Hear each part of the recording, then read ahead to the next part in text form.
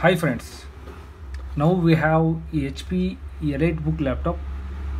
In the laptop, when we are going to install Windows 10, it is showing Windows cannot be installed to this disk. This computer's hardware may not support booting to this disk.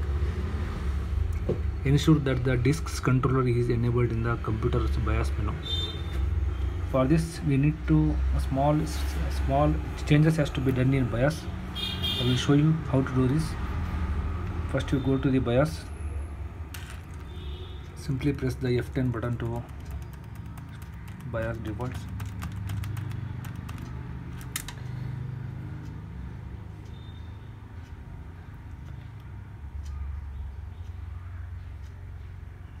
As it's opened BIOS,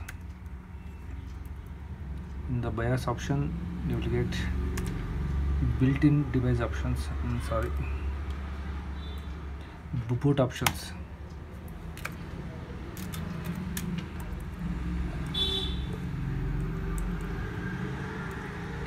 Device configuration. Yes, in the device configuration you will get an option called SATA device mode.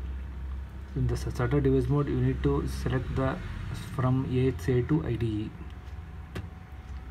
and then it will ask to confirm. Press the confirm button. Now you can check SATA device mode is set as IDE, and then press the save button. Press the yes.